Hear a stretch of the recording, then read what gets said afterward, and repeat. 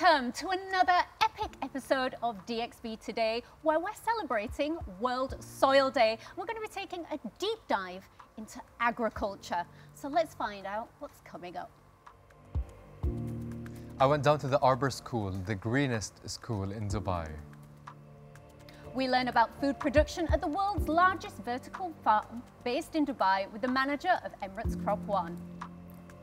And we check out a soil workshop over at COP28.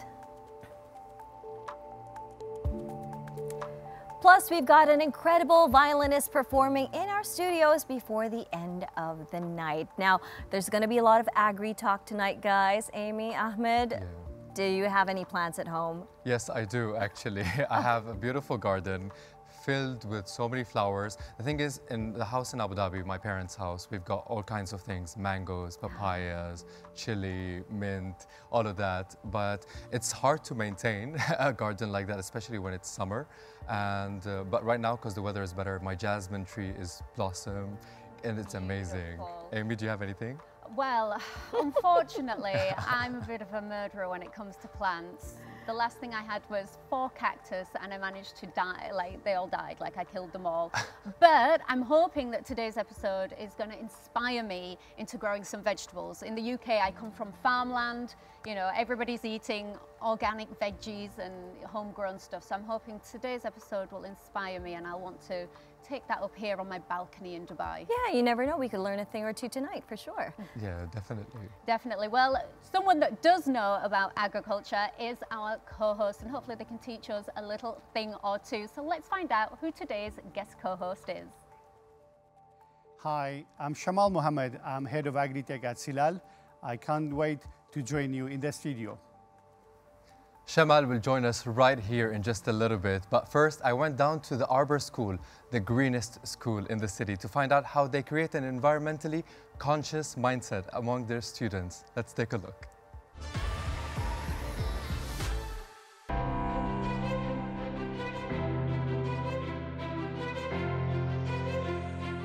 I am here at the Arbour School, the greenest school in Dubai, where we're going to be talking to the principal to know how they're integrating their commitment to environment into the curriculum. And also, we're going to be planting gaff trees.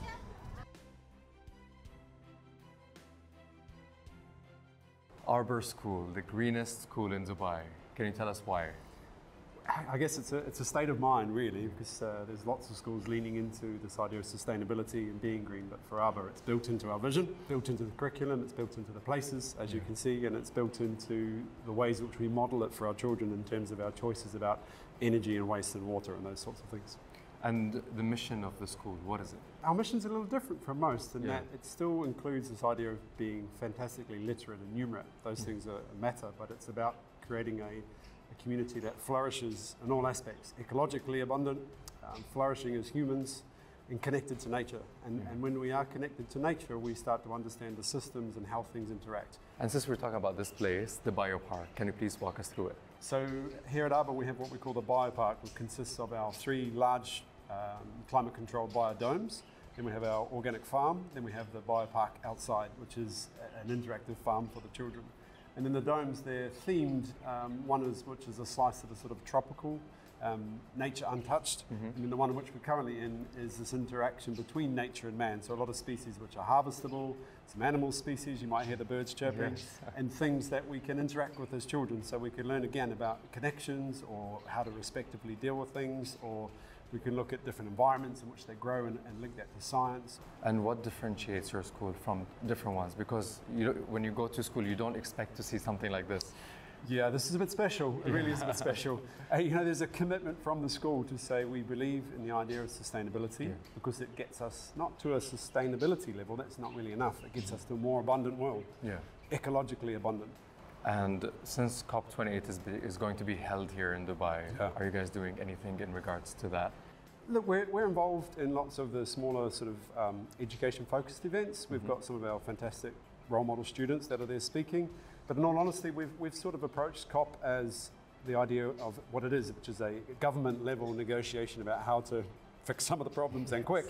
But equally, we've approached it as it doesn't start or finish with COP. Our journey of sustainability continues before and after, and this is just a platform to call more loudly. So that's really where we're engaged in it. Great. Thank you very much for joining us on the show today. More than welcome. Great to talk.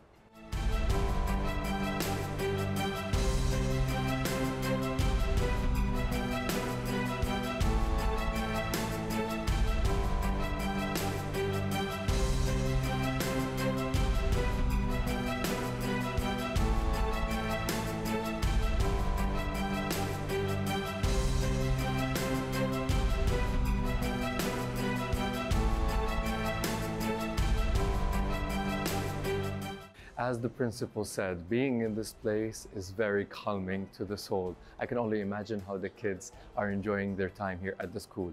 We've learned a lot about Arbour School and how it's important for the kids to learn more about the environment. Yes, our very own Ahmed checking out Arbour School there. That looked fantastic, Ahmed. Yeah, it did. Honestly, I just can't imagine what the kids feel being there, because growing up, we didn't have something like that. And it's just an amazing thing to have the kids going through the plants and planting their own plants, and having the parents as well coming to the school to visit and check that out. It's just out of this world, honestly. Fantastic. Well, now it's time to meet our co-host. Today we have agritech expert who is on a mission to transform the agriculture sector through cutting-edge technologies and novel solutions. He is currently involved in enhancing productivity in over 900 farms in the region.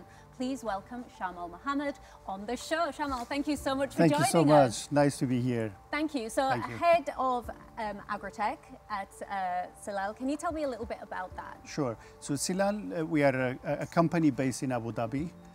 We are working with over 900 local farmers, which they mostly produce in fresh produce like tomatoes, cucumbers, lettuce. So we're trying to help with knowledge, best practice, bringing technologies, upgrading our production in UAE and increasing our local supply for the local market. Okay, because I mean, excuse my ignorance here, but I always thought living in the desert, is it not an impossible environment to grow your veggies? That's right. So I think UAE historically, agriculture was a key pillar in our society here. So that's why most of the farmers are very keen on facing all the key challenges we have here. We have a very extreme weather. We don't have a good quality soil. We have a very limited water, fresh water, as you know. So what they're trying to do is actually bringing the local production into a level that we can supply our customer, our client, and the public as well with a freshly grown product in UAE. You mentioned about weather. Now, there are a lot of climate talks with COP28 right now. How do you connect that to agri-tech? I think that's a good question, because when we thinking about climate change and all the sort of a projection was going to happen in the next couple of decades is increase in temperature, reducing the availability of fresh water, or the quality of soil is degraded or will be degraded more in the future. So I think UAE is the best place where we can develop the next generation of solution that can help us to grow crop and food here, but also help in the global food supply in the future. Because if we can find a solution for all the challenges you mentioned, is going to be relevant to the other part of the world where unfortunately the increase of temperature and limitation in their natural resources is going to be one of the problem we're going to have in the next couple of decades. And also we've discussed using tech in agriculture. How is it integrated with each other?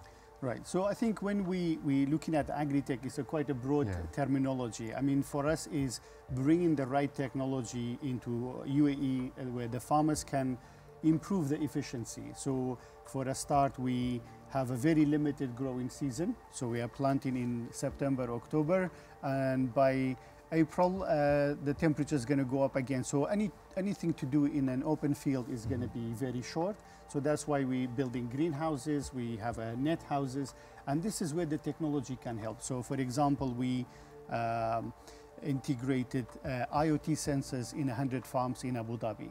What the sensors doing is measuring temperature in the greenhouse, measuring the soil moisture, so we can automate the irrigation requirements. So that precious water resources we have, we can use it as precise as possible, so to minimize the waste.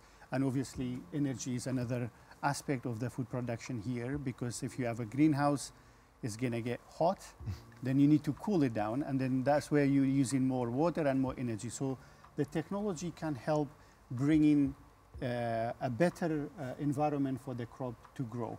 Another technology we are testing in our innovation oasis in Al-Ain is heat blocking technology. So we have a plastic that can block the heat and let the right radiation to come to the crop. So that's why by default you are using less energy and less water. So that's really what we're trying to do. We're trying to bring technology, test it, evaluate it, and see it's fitting with the local farmers and the climate we have here.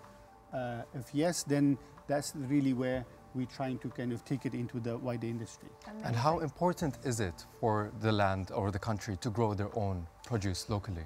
I think we all know when COVID happened, all the disruption in a supply chain is created a panic around the world, especially when it comes to the food, and that's why locally growing crop is really, really important, because we need to have enough fresh supply where we can, in any cases, we can supply our people here, but also in case of any disruption in a supply chain where we cannot bring it somewhere else, we have enough production in a country where we can supply the market. So I think that's crucially important, and it's not only UAE. I think globally everyone is trying to localize the production, because again, coming back to COP28, shipping fresh produce or any type of food has a much greater carbon footprint. So it's better to be here, and I think there is a role for the consumer and our audience as well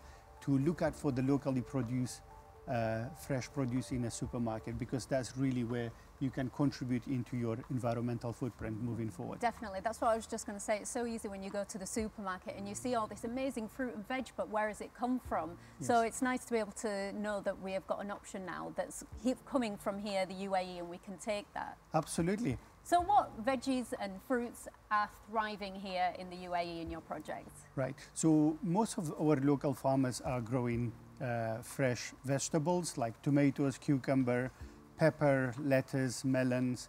Ourselves, we have a 600-hectare of farm.